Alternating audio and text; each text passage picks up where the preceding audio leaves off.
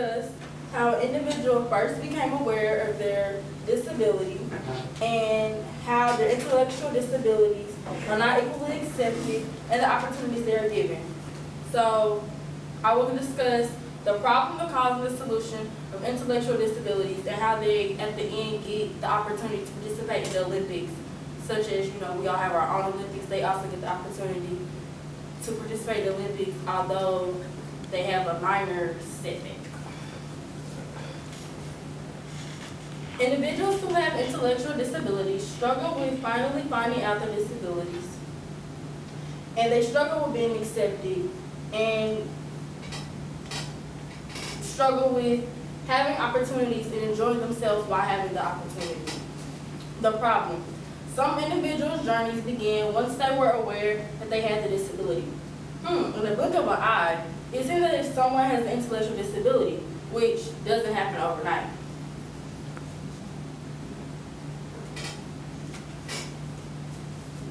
According to the American Association of Intellectual and Development Disabilities, based off of someone's intellectual functioning and adaptive behavior, which covers many everyday and social skills, it's how someone is identified of having an intellectual disability. And intellectual disabilities in children also occur before the age of 18. So it's not saying that once you're 18 you won't have, or you can't be identified as having an intellectual disability. They just say that most studies show that they occur. So normally they occur before birth or during like a mother's pregnancy. They can occur in trauma or in the brain damage. So they say some tumors also have caused people to have intellectual disabilities.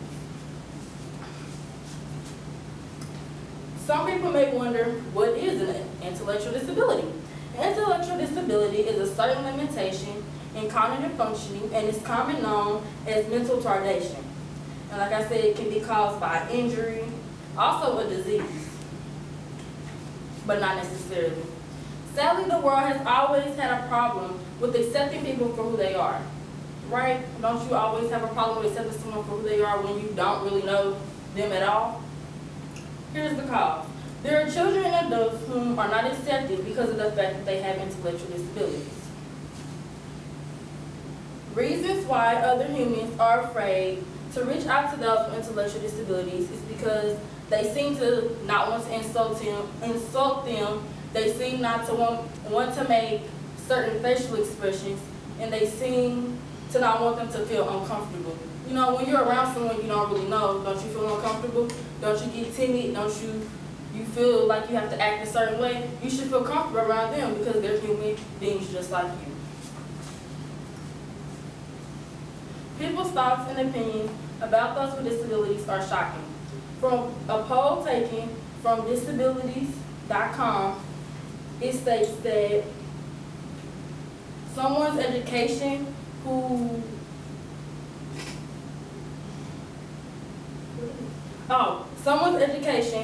and 39% said that students should be educated in classrooms with other children their age.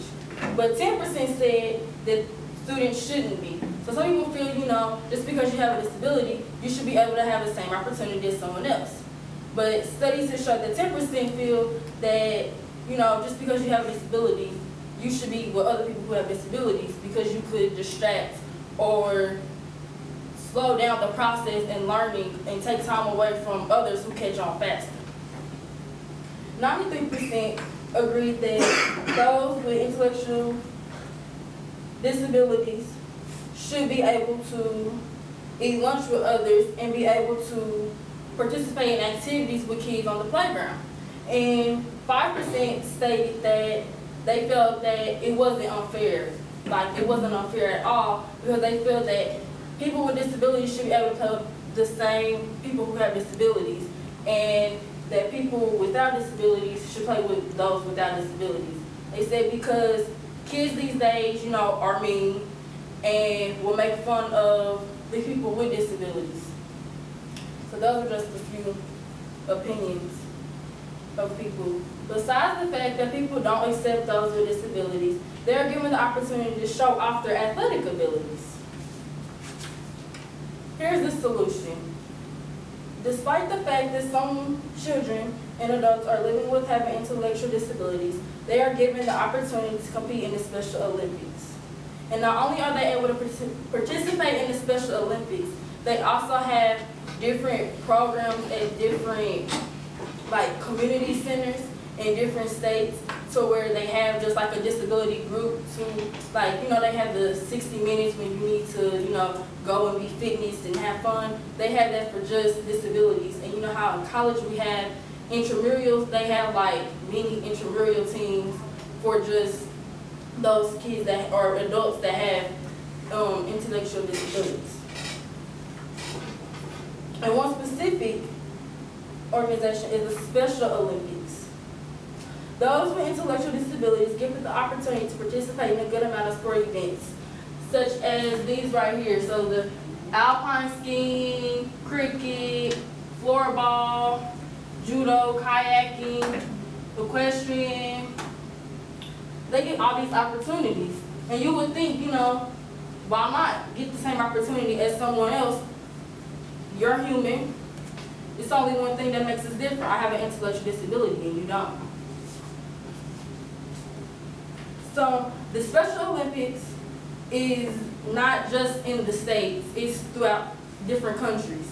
So everyone who has an intellectual disability gets the opportunity to show off their ability despite them having the intellectual disability.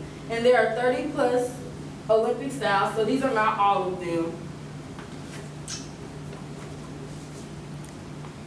And here are a few quotes specifically from the Special Olympic athletes from Olympics.com. Hanako said, "I am proud to be a Special Olympic athlete. We are given opportunities to train, compete in Olympic-type sports, and we always do our best. It's great that we get to be treated like others and not like outsiders." And Tamika also said, "Competing with others is the best, and we enjoy being able to show off our ability, although we're different than others." Being aware that you can support and help this situation and those with disabilities shows that one isn't selfish and can care about someone else's happiness. Individuals first become aware of their disability, and then they learn how to adapt to being not accepted, and then learn how to be accepted. And then they learn about the opportunities that they are given. So I suggest that everyone should interact with those who are unlike ourselves and should adapt or encourage others or yourself to reach out to those with intellectual disabilities and treat them like you want to be treated. So just put yourself in their shoes. Like, what if one day you end up with a disability? You don't want to be treated the same as if you didn't have a disability. Thank you.